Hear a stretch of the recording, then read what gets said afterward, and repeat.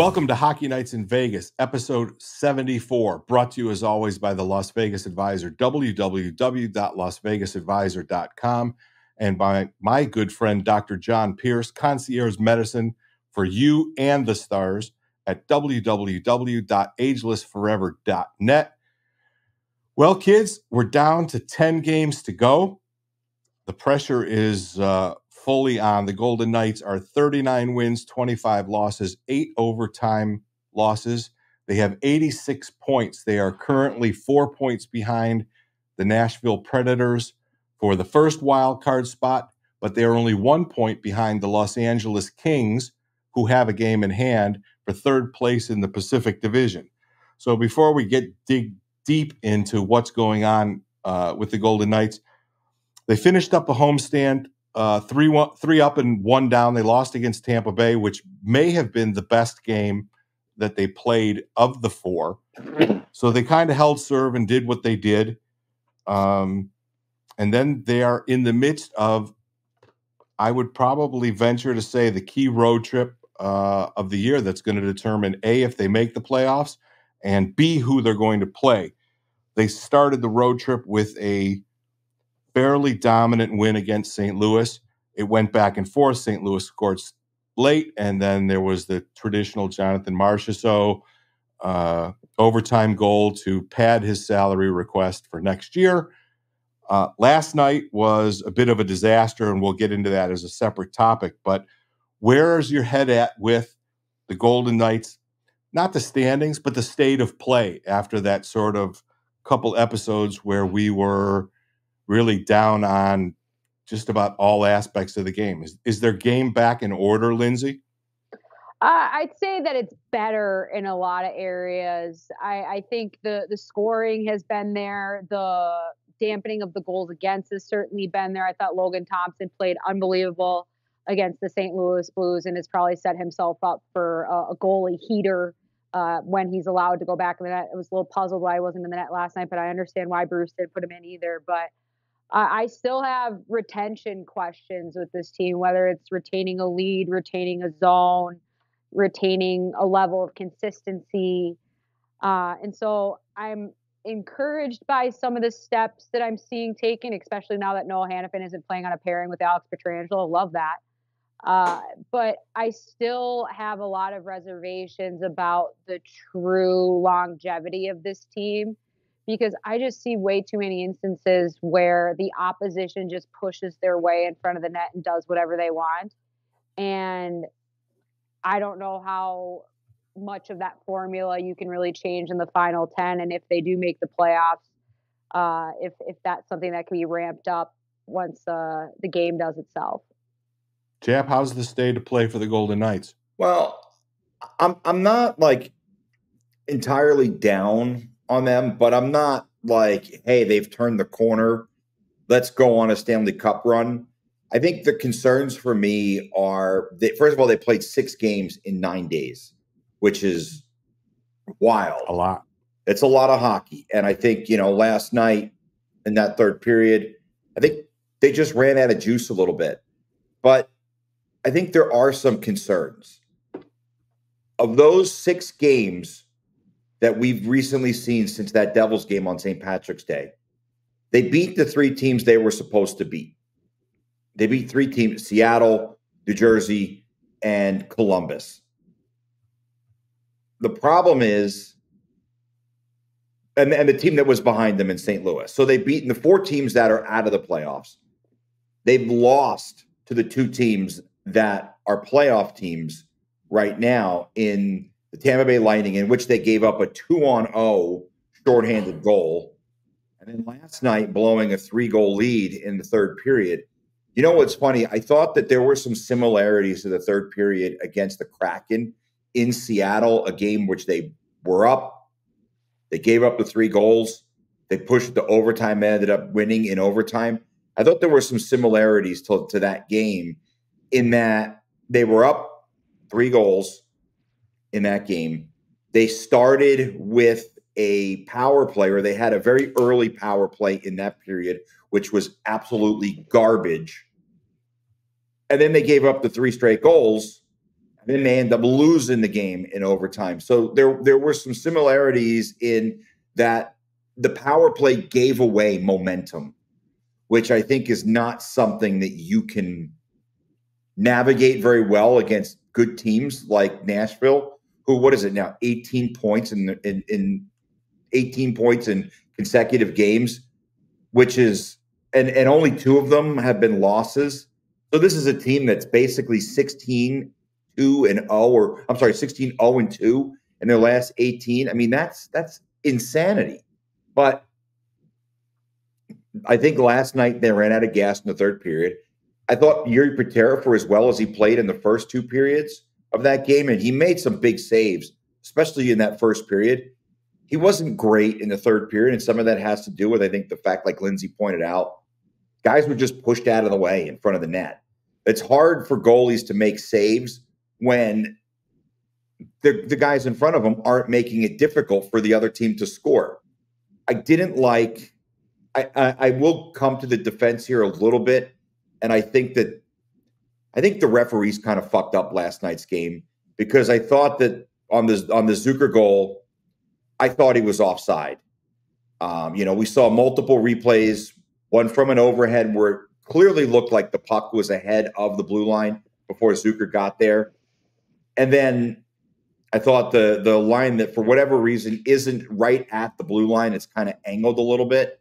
It looked like he beat the puck across the blue line as well. So I thought it was a good challenge. I thought the Golden Knights were unfortunate to not win that challenge. I mean, look, it was really, really close, and I know you can't guess. I just think they got it wrong. The problem is Bruce tells these guys, hey, look, we're going to challenge this. And if we lose, you understand that we are now on the penalty kill. They got beaten way too easily on that power play. They lost a puck battle. They couldn't clear the puck out of the zone. St. Louis ends up scoring a really nice goal on the power play. What did I say? St. Louis. Nashville scores a really nice goal on the power play. I just thought that special teams kind of blew that game for them last night in the third period. And I thought Bruce made the right decision to challenge. I thought he was right. It turns out the referees didn't agree with him or I. But the Golden Knights got to do a better job of defending on that penalty kill. Knowing what's at stake, I think they have to be better in that situation.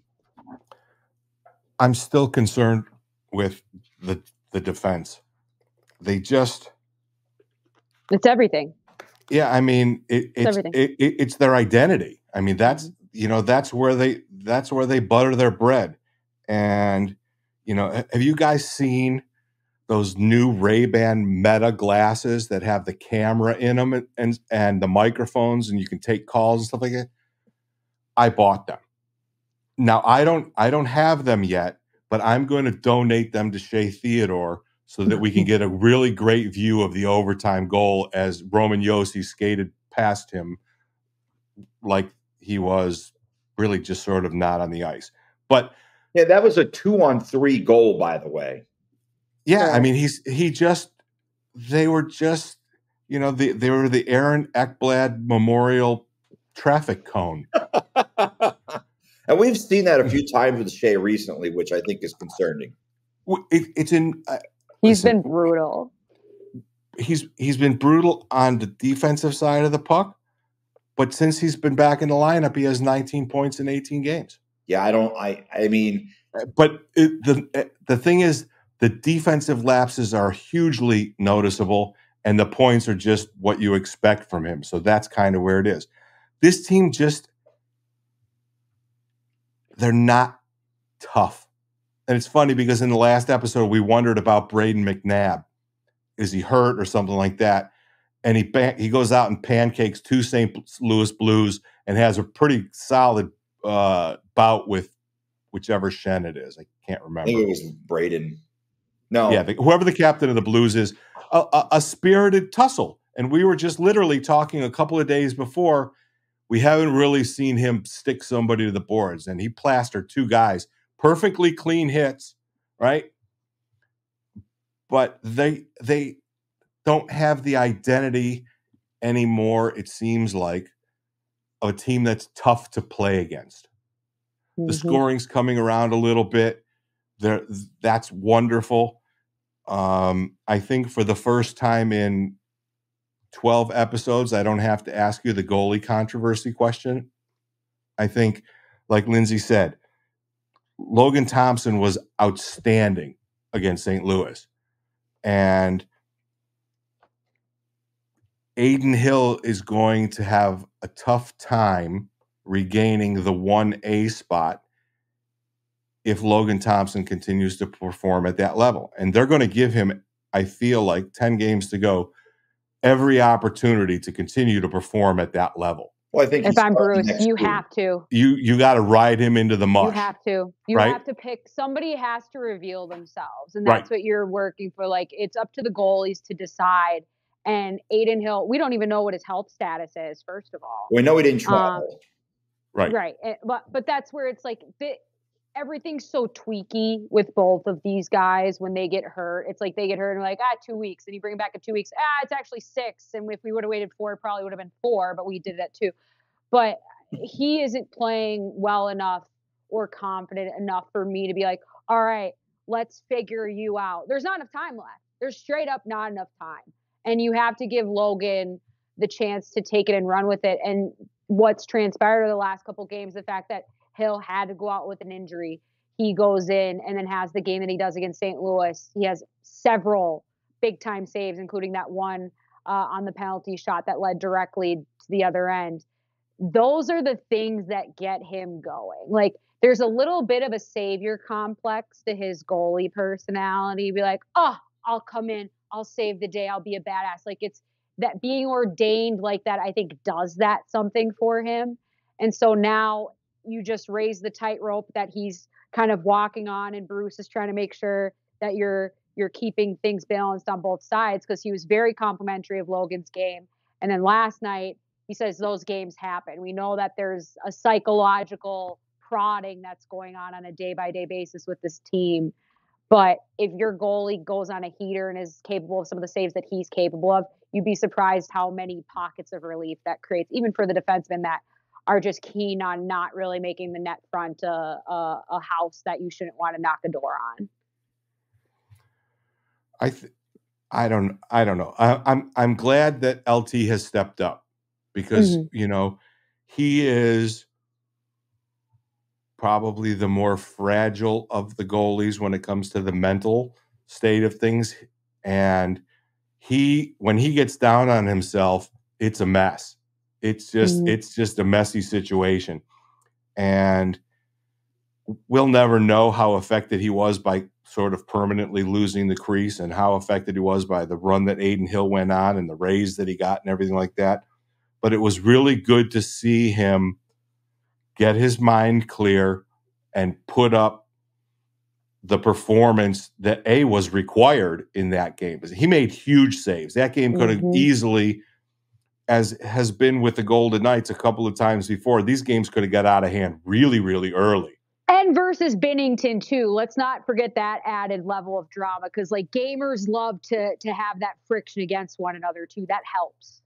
So I'm okay with them riding him out. I don't have the schedule up. I have the standings up. I don't know if they have any more back-to-backs this season, but I feel like they are going to, well, out of necessity right now, literally just ride Logan Thompson till either the wheels come off, or they go as far as they go. With Aiden Hill's injury, like you said, they were extra coy. Right? They didn't even say tests the next day. They just said not traveling. End. Well, he's been in and out of the lineup, 3 times this year? Yeah. No, the 3rd time. And that doesn't that he missed time last year too. Correct. I mean, I look at last night's game, back-to-back travel, but the process wasn't too bad the first 2 periods. They definitely ran out of gas a little bit. And, Uncle Mo, that's momentum for you that don't know what we're going to talk about right here. I mean, that's a big thing. And Nashville is feeling very full of themselves, and very justifiably so. Ever since they didn't get a chance to see U2 here in town back about a month ago, they've been on an absolute heater. that game felt to me like a game that if they played a 7-game series, they might all be like that. They might all have those giant momentum swings back and forth. Right now, Nashville's the better team against the Golden Knights' second-string goalie without the captain and Thomas Hertl. Are they a clear favorite in a 7-game series in the playoffs? I don't think so. What do you think, Lindsey? If it was the roster that the Golden Knights would roll out today, no, the playoff roster. The playoff roster, right? Which would also, I assume, include Alex Pietrangelo as well. No, right. I suppose, but in terms of teams probably at the top of the list that I don't want to face at this point of the year, they're probably near the top of it. And for the reason you said, those comebacks, no lead is safe. I mean, there was that fear with Edmonton the last couple of years, even last year where maybe it was the year before, I don't even know, where the playoff scoring really just took off, at least for the first couple of rounds. And the people, it was like 8-9. They were playing the Kings, this I know, because the goaltending was awful. And when you have that, and the Golden Knights, I feel, had that last year too, where it felt like third periods, even if they were down, that they were going to find a way. I don't have that feeling about them this year, but with Nashville playing as well as they have, and again, I'll stand by this like I did a few weeks ago, they're selling their long-term future for this run, probably to the second round to lose, right? Yep. But you gotta give your players a chance. Otherwise, why are you really in this business? And so, but the Golden Knights were the bullies for those first two periods. They were getting wide open looks in the slot. Those first couple of goals that we saw the first period, I was just like, holy shit, just buy a whole beachfront property while you're there. It was unbelievable. But they were the higher pressure, the higher energy. They were the harder working team. And whether they ran out of gas at the end or not, I mean, that's a great way to have an excuse, but like every point matters, especially against teams like these. And so I'm not really willing to let them off the hook as much as other people are. But as we started to talk about, there are better bones to their game. It's just finding that consistency for 60 minutes, right, Chap? Yeah, and look, I'll be frank. I don't know if I'd want to see Nashville in the first round either. Yeah. Not only because they're. I mean, look, Vegas isn't going to play them in the first round, but I mean, look, I think they're a team that has some star players. They're a team that has some guys who like the bright lights. Philip Forsberg, Roman Josi, Ryan O'Reilly. Look, their big guns scored goals for them last night. So I think they showed up. But the other aspect of this is I think UC Saros in the playoffs is a dangerous proposition for any team on the other side of the rink because of the fact that he's elite. Like, he is an elite goalie. And I think anytime you play an elite goalie in the playoffs, I think you have reason to be a little nervous because you never know when that elite goalie is going to go from, I mean, it's stupid, right? Turn into Superman, despite the fact that he's already Superman in the regular season. So it's a dangerous proposition there. That being said, right now the Golden Knights will play the Dallas Stars. The way it's set up right now, because they leapfrogged the Vancouver Canucks for the top seed in the Western Conference. So, I mean, you talk about your dangerous propositions. That's one that you're looking right down the barrel of a gun, and you're probably not really liking what's on the other side. Look, let's be honest. There really aren't any matchups where if you're the Golden Knights, you're excited about. And I'd say that that's vice versa too. Because if you're the Dallas Stars and you're like, shit, we just won the number 1 overall seed in the Western Conference. What do we get? We get the team that kicked our ass last year, and we have to play them in the first round now. So I think the Golden Knights have put themselves in a really shit position. But by doing so, they've also put some of these top teams in shit positions, because I don't know if the Dallas Stars or the Vancouver Canucks or the Colorado Avalanche really want to see Vegas in the first round. If you're Nashville, you're pissing your pants and whistling Dixie because you made the playoffs. You don't give a shit who you play. If you're the Dallas Stars and you're looking around, you're like, man, here we were hoping we were going to get the Blues or the Preds. We got Vegas? Oh, that's not good. So it's interesting to be in this position right now just because of the fact that the Golden Knights have played the way they have for basically since November. I mean, I'll be honest. No matter what they end up doing, whether they stay where they're at or they catch Nashville for that 7th wild card spot or they pass LA, they put themselves in a really, really difficult position because not only for the first round is it going to be extremely difficult, but the path to get back to the Stanley Cup final is very, very difficult if they stay in this position. I'm looking at the West right now, and we can go down the hypothetical highway. If they catch LA, they get Edmonton. If they don't catch LA as the 2nd wild card, it looks like they'll get Dallas, Vancouver, or Colorado. Dallas has 99 points. Vancouver has 98 with 1 game in hand, and Colorado has 97 also with a game in hand against Dallas. So there's going to be some pretty good teams that are going to be going out in the first round this year. And that's actually in both conferences. I mean, you're looking right down the barrel at Boston, Toronto, on the other side.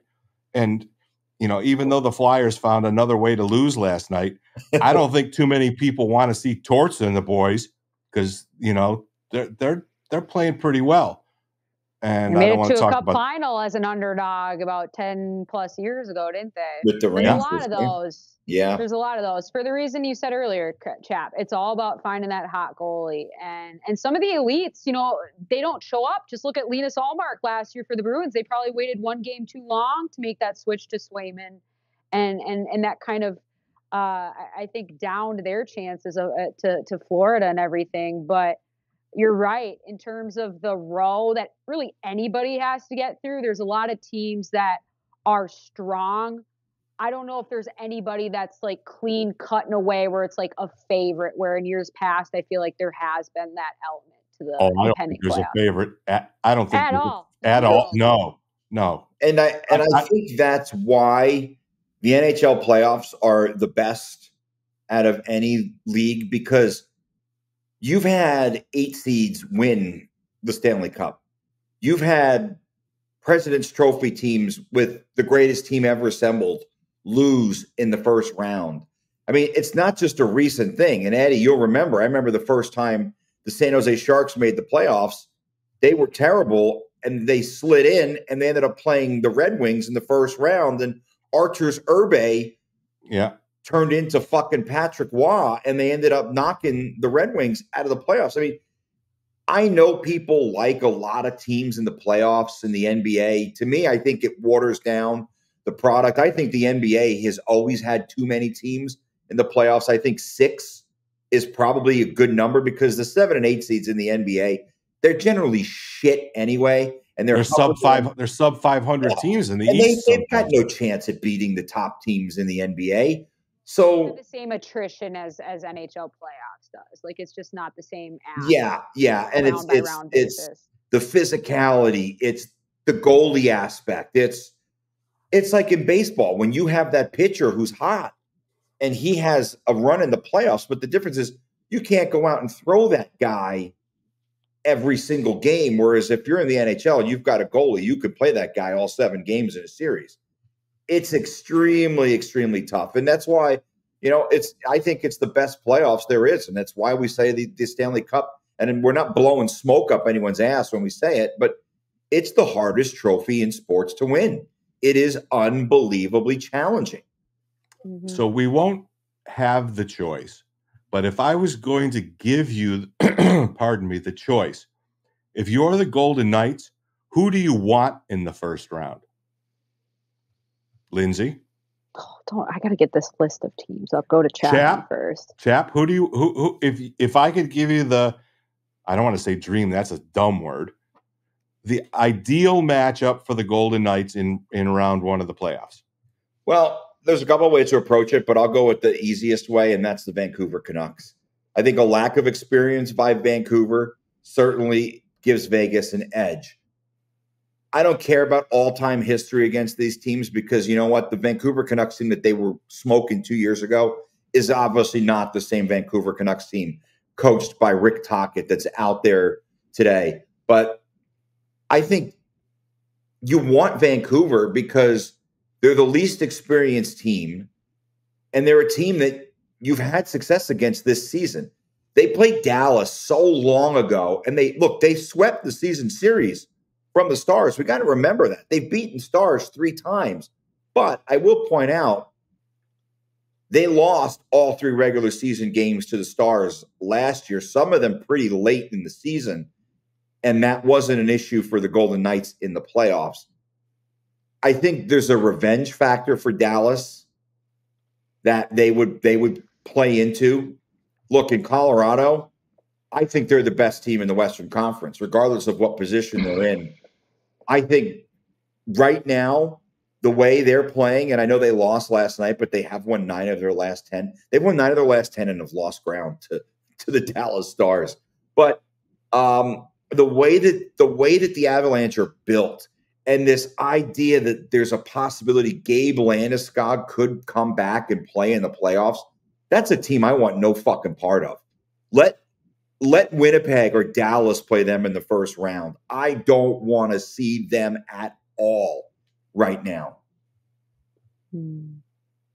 Lindsey? It would be kind of fun to play Colorado in the first round, though. Just to be like, let's just get it out. Let's just settle this right here. Let's just get it out of the way. Stanley Cup winners. But because I'm not so confident in the switch flipping for the Golden Knights, or that everybody's going to like cohesively gel together instantaneously, I'm trying to think of teams that are most likely to self-destruct. And so I'm looking obviously at the Edmonton Oilers because of goaltending and all that other stuff. But then I kind of think the Kings too, and I don't know how the seedings work out. I don't even know if it's fully possible. But the Kings and the Jets, you want to talk about revenge factor, those are 2 teams that have regularly run into the Golden Knights, and the Golden Knights have usually come out with an upper hand, whether that's in a regular season or a playoff series, what have you. Winnipeg was a little bit more recent last year, but they don't have Pierre-Luc Dubois. But LA does. And so I would maybe kind of put that pressure on LA, because I think that they're probably the most desperate out of everybody, probably besides Edmonton. Edmonton's like cup or bust. But if LA doesn't make the conference final with all of the work that they've put in the last couple of years, it's free agency, trade acquisitions, and everything, this is supposed to be blooming time. And so I kind of want to root for either the Jets or the Kings, even though I don't know if they're logistically possible. I think Winnipeg is. Winnipeg is possible, yeah. But the Kings wouldn't be, right? Not until the next round. Yeah, they'd have to leapfrog Edmonton. Both of them would have to leapfrog. Both of them would have to leapfrog Edmonton. Right. Because I just think there's a lot of sparkle on LA's roster that, when put in the pressure cooker, I don't think withstands very well. So, what about you, Eddie? Which one? Either that or Quentin Byfield announces his arrival in the playoffs, and that too. I don't know if that's something we want to see. I think it's Vancouver, and for all the reasons that you said, Chap, they're also the least physical. Yeah. Dallas, big body team. Right? Colorado, big fast. Winnipeg, big fast. I mean, I wouldn't mind Edmonton. I think they're in Edmonton's head. And true. With the flux in Edmonton's net combined with the semi-flux in our net, I think the Golden Knights are just a better team. But as far as a series that could lead them further down the road in the playoffs, I think Vancouver would be the easiest series on them physically.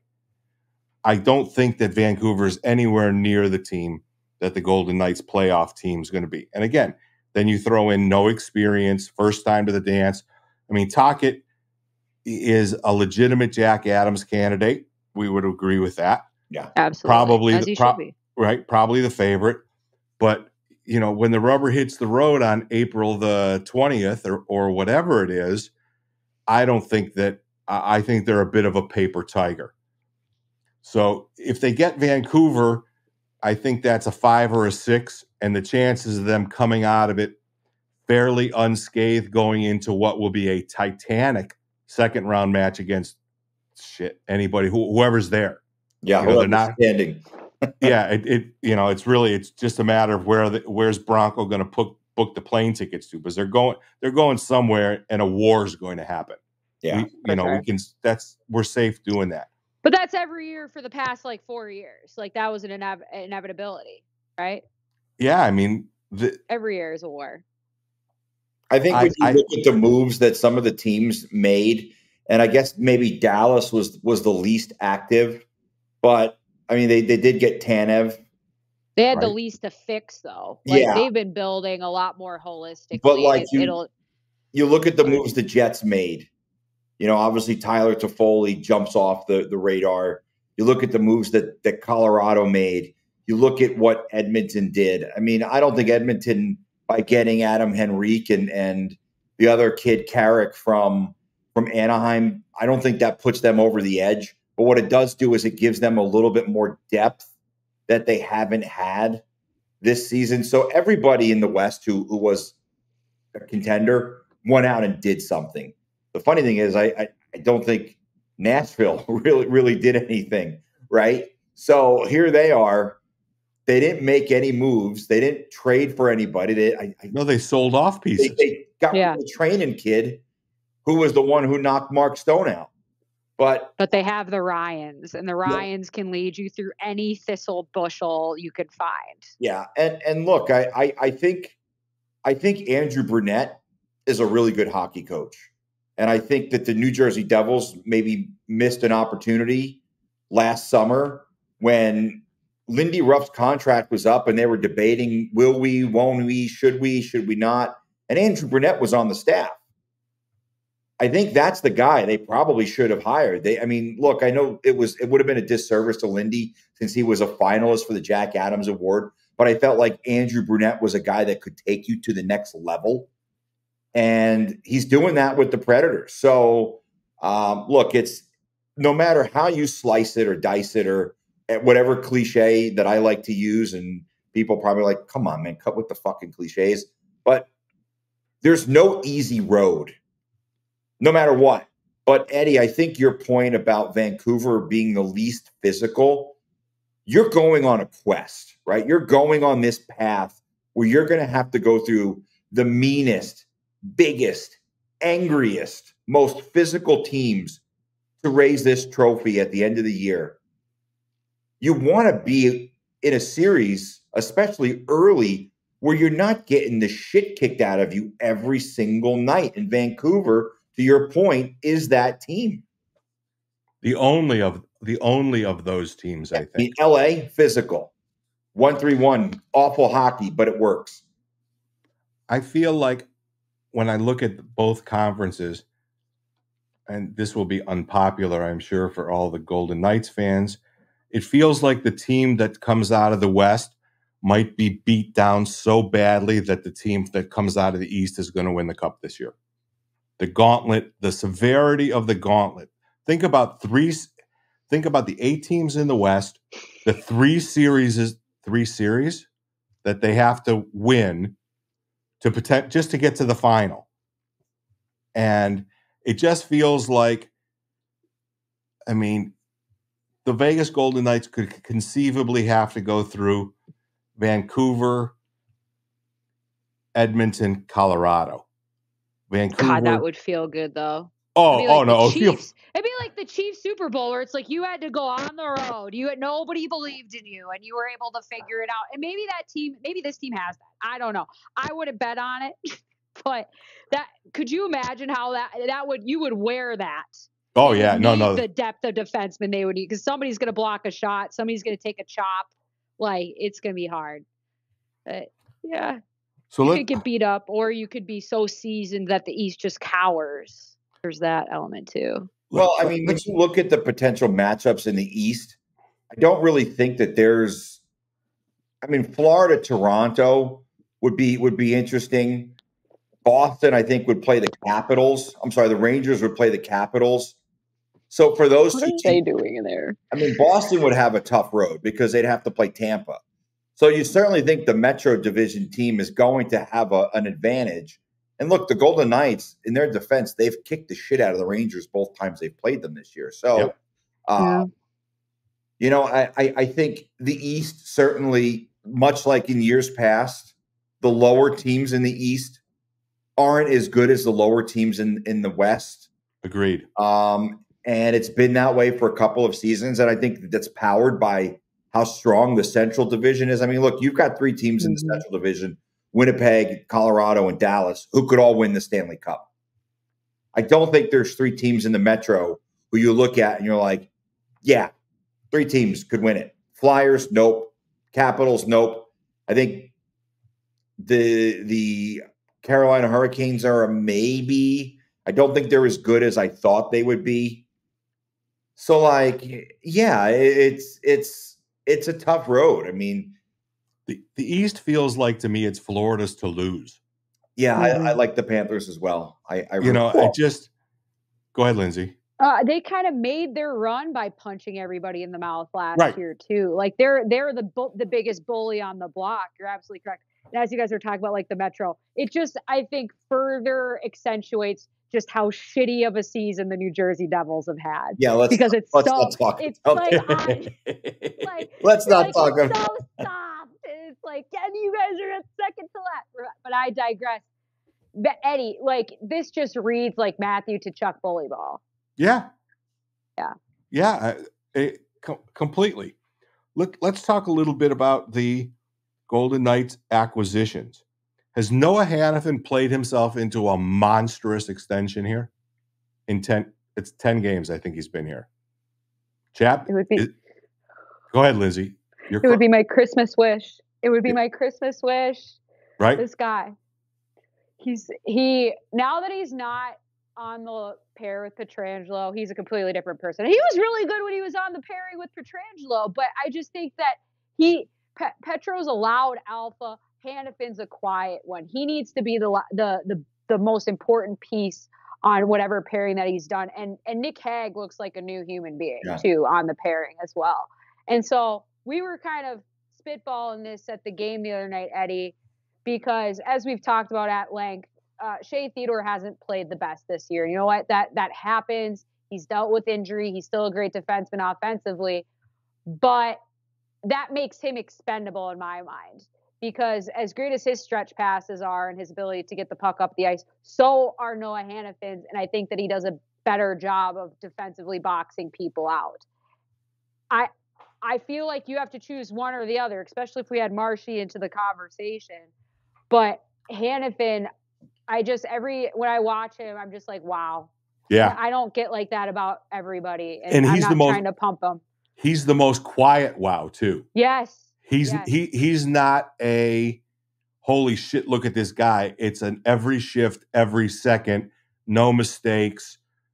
Just that's what this team needs. Right. Like this team needs a guy and needs people that aren't just really good going downhill. And as great as Shea Theodore is about that, you have to have some defensive fortitude that I think Hanifin brings. And in that quiet nature, like he's what I don't even want to compare him and Zach Whitecloud because Zach is not nearly as offensively gifted and doesn't have the vision. But in terms of like, if you need him to do that and stay in front of the net, he'll do it. It's just, what are you going to allow him to do? Are you going to allow him to be his best self? Because if so, it can be a really magical thing. You know, Lindsey, you bring up a point that I don't even think I considered. Look, I'll answer the first question, and that's yes. I think priority number one this offseason for the Golden Knights needs to be to sign Noah Hanifin to an extension and get him locked up and keep him here until he's in his early to mid-30s. But I always figured that if they did sign Hanifin to an extension, that they were going to move at least one defenseman in the offseason. The thought is that counting Martinez or not counting? Well, no, not counting Martinez, right? He's a UFA. So, but the thought never crossed my mind of the possibility of trading Shea Theodore. And I will add this to the discussion. He has never played a full season as a member of the Golden Knights. He always misses at least a couple of games. He's missed a ton of games this year, obviously. He's also entering the last year of his contract. Mm-hmm. That's $5.25 million that you would be able to free up if you moved him in the offseason. And here's the other aspect of this. I don't think the Golden Knights would trade Shea Theodore for another player. I think they would acquire draft picks in the process, which means next trade deadline, You got more ammo. Kelly McCrimmon has the opportunity to go out and make more moves to make this team better at the deadline. I mean, look, you've played a ton of games without him this year. You haven't played a ton of games without him and Noah Hanifin in the lineup. I think for the first time, it's crossed my mind that if they did move a D-man, it could be him, which also leads to you have the potential to also move another one, right? You could move White Cloud or Haig and free up some space because you do have Caden Korzak and Ben Hutton and Lucas Cormier all available to you if you choose so. This is a team that's going to need cap space in the summer because I still think they want to re-sign Marchessault.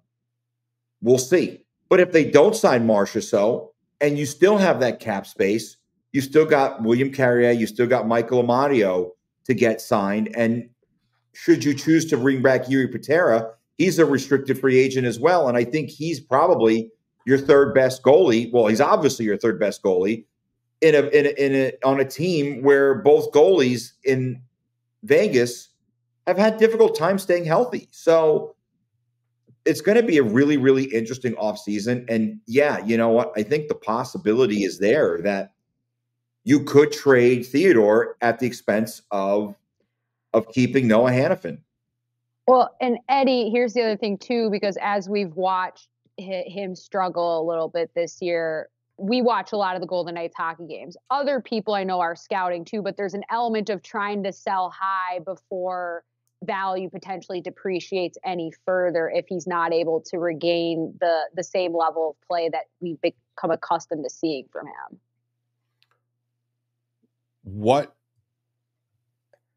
Let me think of how I want to ask this question to get the answers.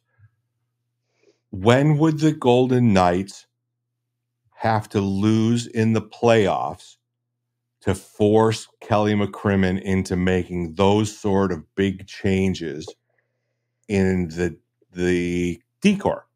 You understand what I'm trying to say? Yeah. I mean, yeah. I know. I'm sorry, listeners. That question probably came out super convoluted and mixed up. But there's going to be a point in time where the Golden Knights say, if we lose in this round, this season is not a success, and we're going to make changes. So is it losing in the first round? Is it losing in the second round? Where's the point where Kelly says, fuck it, got to do something different? I think it's the first two. And Chap? honestly, Kelly, before you go to Chap too, because McCrimmon says fuck it without that push of we underachieved. Right. Like that's already there. Go ahead, Chap. I think he already knows. Hold on, guys. I Special delivery. You said no. The only thing we have to worry about is the fire alarm. No, we've got Amazon. Jeff Bezos is at Chapman's door, so Chap will be back with us in just a moment. But so there is a point. There is something. And even though Chap didn't bother to share why exactly he thought that because his doorbell rang, Kelly might already know. He's watching the same stuff we are. Right. He knows that things have been way, way too soluble. That word comes to my mind for some reason instead of the one that's correct in front of the net. And whether that's because that snarl isn't there or it's because defensemen are spending too much time skating up and down the ice instead of worrying about that back and forth when you're in front of your own net. Either way, it hasn't been good enough for what you have invested in that blue line. And sometimes you got to take away a piece in order for a new one to be added that could help the entire ecosystem survive better. And I think Shea, as much as I like him as a player, and obviously I wish the best for him as a person. I know that he has a baby on the way. I'm worried about the plateau, and I'm worried about Chap with the tidbit Edibles. that he's never played a full season. Oh, you I know? thought somebody just edibles that he was getting Yeah, ready to Yeah, I'll munch be on. lucky. that was the fire department came in to check our alarms here in my building. Okay. Glad we got that out of the way. All right, Yeah, so Chap, you think he already knows? Oh yeah. Look, what separates Kelly McCrimmon from almost every other general manager in the NHL is he is 2 or 3 moves ahead of everyone else. I would not want to play chess with him, A, because I suck at chess, and B, because he's probably got the ability to think like 3 or 4 moves ahead on the chessboard.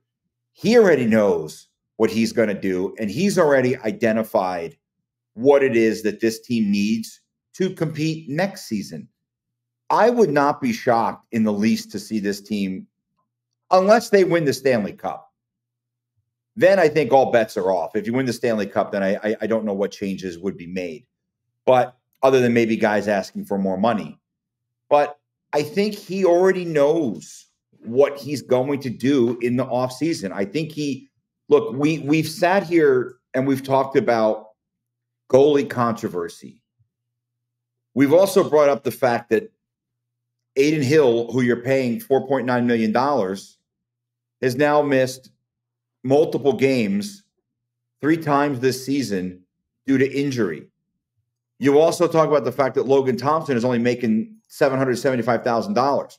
Both of these guys are free agents next season. They're both unrestricted free agents at the end of next season. I wouldn't be surprised if he's looking at making a move so he can prepare to bring in an elite goalie in 2 years.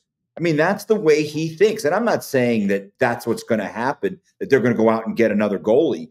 But the idea that he thinks this far ahead, it leads credence to the idea that he could be thinking already about who he's going to trade away in the summer.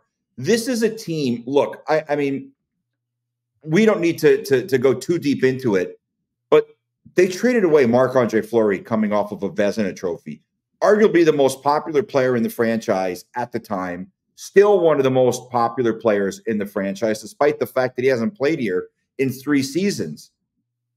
This is a team that will do whatever they need to do to get better, and they don't care who they need to trade. They don't care who they need to hurt their feelings. They will do it. And as much as I like Shea, I heard Lindsey saying, he's got a baby on the way, and I wish him well, and I wish his family well. And look, I don't want to see him traded. I don't want to see anyone traded. I like all the guys on the team. I like all the guys in the room. But I think there's hockey and then there's feelings. And I think the Golden Knights are in the business of hockey, not feelings, not my feelings, not the feelings of the fans, and to an extent, not the feeling of the players. They want to win, and that's what this is all about. And there's an expense that comes with winning, and that expense is sometimes doing business. Yeah, sometimes look. The best CEOs in the world are not guys who are having the coworkers under him over for barbecues every weekend. The best CEOs in the world are guys who are ruthless, and they make very difficult decisions day in, day out. And yes, sometimes it costs people their livelihoods. But his job is not to worry about the guy who's under him. His job is to make the company money. Kelly McCrimmon's job is to make the company or the Golden Knights Stanley Cup champs. He succeeded once. I don't think Bill Foley wants to win just one cup. I don't think Kelly McCrimmon and George McPhee want to win just one cup. I don't think Bruce Cassidy wants to win just one cup. The fans don't want to win just one cup. And there is an expense. And sometimes that expense is you say goodbye to popular players. It's just the way it is. And I don't think anyone on the roster, outside of maybe 2 or 3 guys, are ever 100% fully safe. Because if there's a way to make the team better, Kelly McCrimmon and George McPhee are going to do it. Lindsey? Got nothing to add there. Got nothing? Well, we know what this team is. We know what they're capable of. And when things aren't cutting it, they'll find a sharper edge. Yeah. Has anybody seen Anthony Mantha? He's got a couple of assists. He had a really nice one the other night.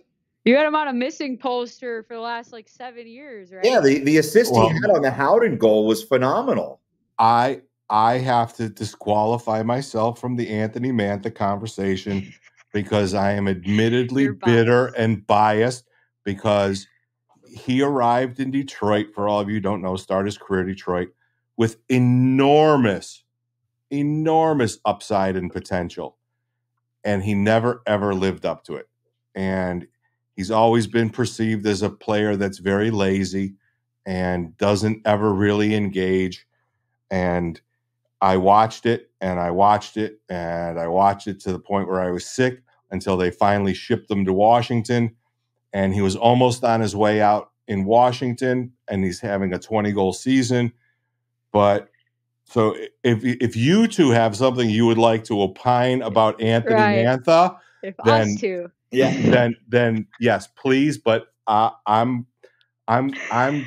made my prediction in episode 73 that he will be a healthy scratch in the playoffs. So that's where I'm leaving it. Well, that's all you have to say about that. I'll say this. He's found a little bit, I don't want to say scoring touch, but he's gotten some points in his last couple games. I think he had a goal the other night. He's got 1 and 2 in 10 games. I think he's up. He's on a streak. He's up to 4 points now. Oh, maybe there's 1 and 3. Yeah. Okay. But the assist he had on the Howden goal where he gloved it down, I mean, look, that's due to height. That's the benefit of him being 6'5", 6'9" on skates, chap. I know it's not his game, but with his size and speed, I want to see more of a power forward from him. And not his game, bro. I just don't. Yeah, it's not. You're asking him to take initiative. It's just not who he is as a player. I mean, I liked that he said he needed to be better, to make a self-aware statement. I like it, but unfortunately, my track record says until he goes out and he is better, him saying he needs to be better doesn't cut it from better. He's got 3 points in his last 4 games. I mean, Mantha for Conn Smythe, book it. Yeah. Book it right now. Everything you have on it. He goes on a heater. I'm starting to feel queasy. Genuinely haven't noticed him, and that's probably a bigger indictment on a player than really anything. I'd rather you fuck up big, trying to make a play and taking a chance. I genuinely don't know his jersey number off the top of my head. I haven't noticed him. It's 39. And for somebody that's like 6'5" and apparently all size and speed, I would think that I would notice him more. But I might be just too infatuated with Noah Hanifin skating. So I too have a bias, and it is efficient hockey play. All right, chap. That means the only unbiased. It's all chap. It's all chap. Go ahead. You've got the floor, sir.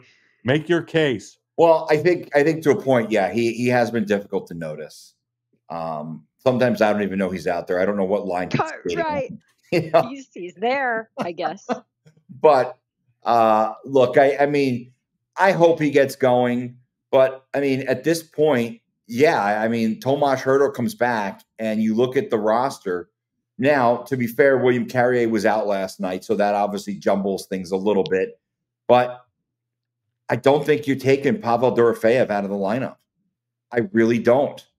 I mean, if you ask me right now, Anthony Mantha, Pavel Dorofeyev, I'm taking Mantha out of the lineup if it's between those two.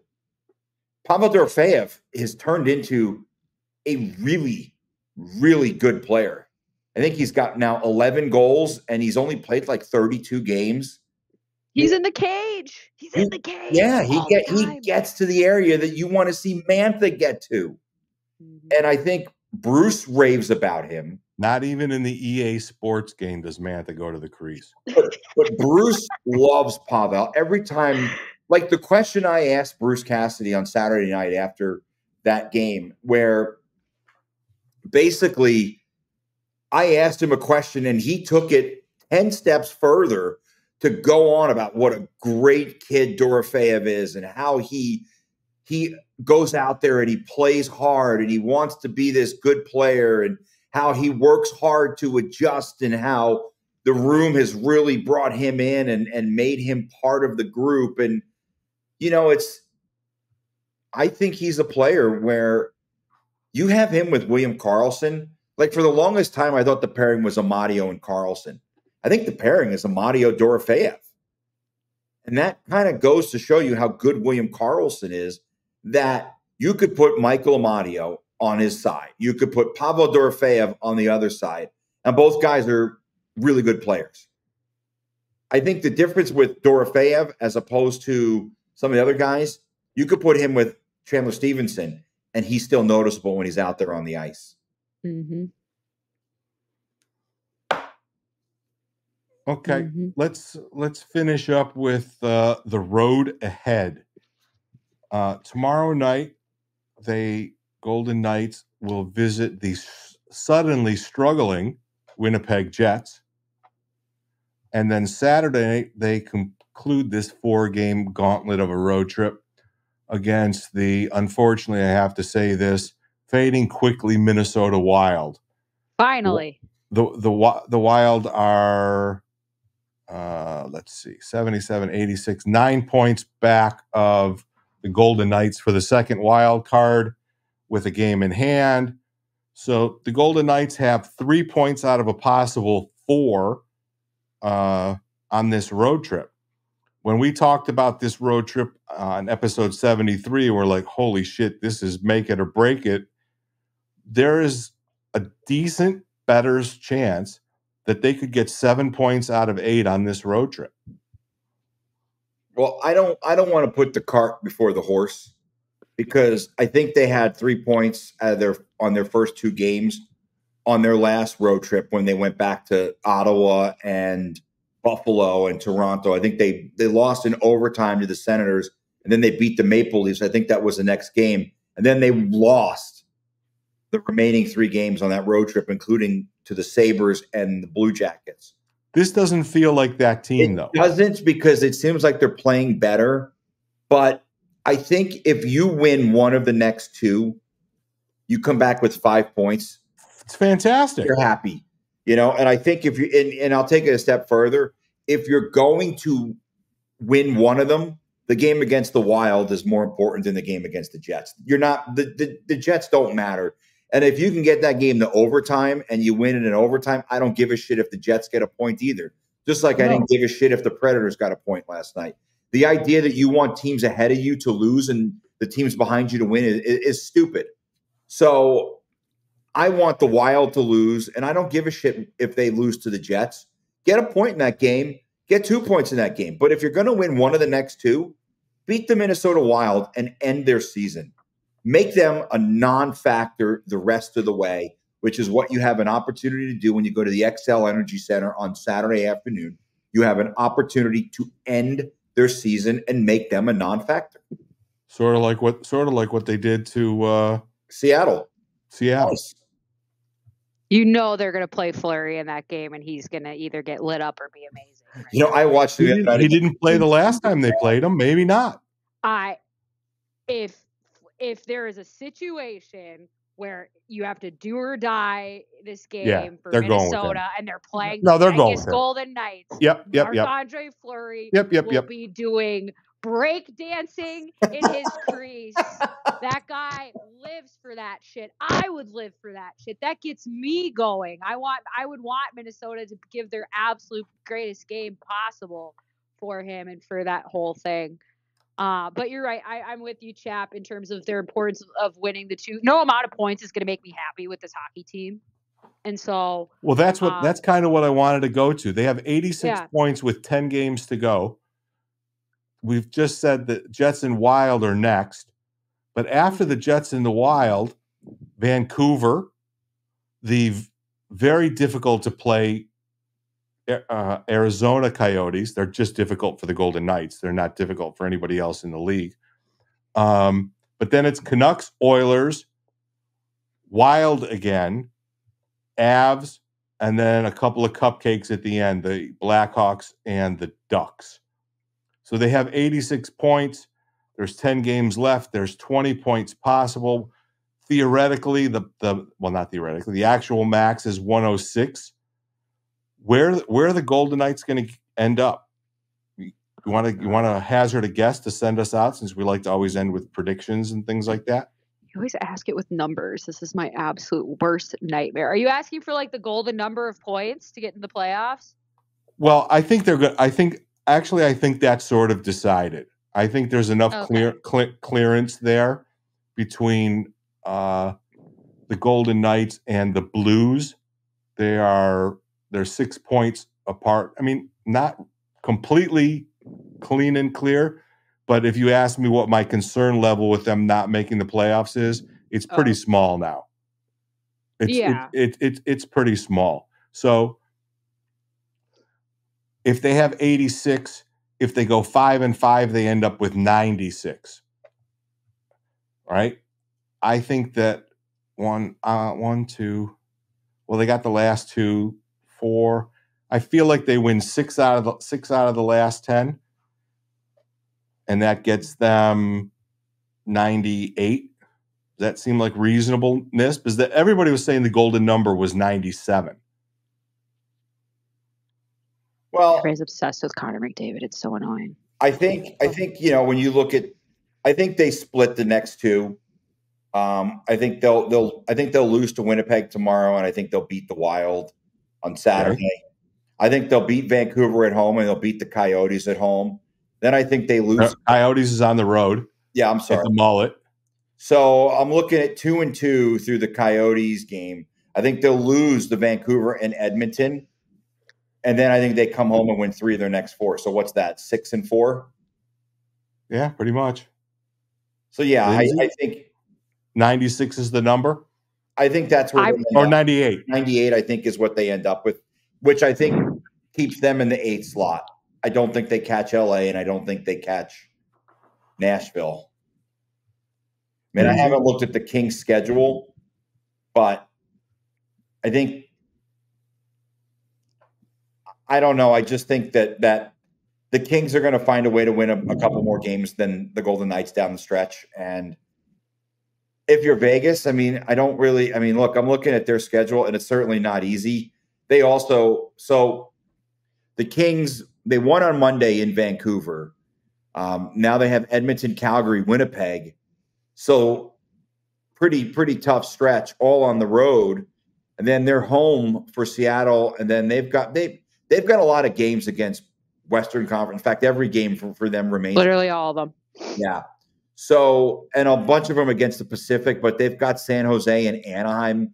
They've got 2 games with Anaheim, 1 game with San Jose, 1 game with Chicago. I think that gives them an edge. They also have a couple games with the Flames, which I think they'll probably split. So that's 5 wins right there, I think. So, if you're Vegas, I don't really think you give a shit if LA finishes ahead of you. Let them worry about Edmonton.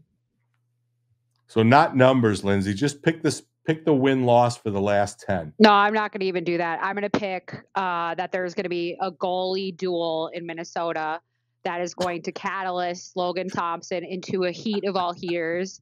I am going to predict that Nick Hague scores 2 goals before the end of the regular season by one way or another. And I think that's about what was your question? The non-numbers question? Wins and losses for the last 10 games. I'll go 6-4. What? 6-4. We're all going with the 6-4. All right, I'm going to go 6. I'm going 6-3-1. Oh, switch it up. How are you? 99. 6-3-1, 99. That's it. Yeah. We're done. We've been on for an hour. Episode 74 was all over the place, but I hope you were able to follow it. If you like the content, please hit the subscribe button that pops up there on your screen throughout the episode. I want to thank, as always, the Las Vegas Advisor, www.lasvegasadvisor.com, and Dr. John Pierce at Ageless Forever, www.agelessforever.net, for always taking care of us and making sure we have enough money to keep doing these episodes. We will probably catch up with you again on Wednesday, April the 3rd, after the Golden Knights have their 1-game homestand against Vancouver. We'll have a whole lot more clarity on the playoff picture and a whole lot more drama in net and the injured reserve list. And if the rumor is correct Tomas Hertl will make his debut on April the 2nd against the Vancouver Canucks. So there's a lot to talk about going down the stretch. Thanks, everybody, for your loyalty and listening for all these years. We really appreciate it. And we will see you next week. Take care.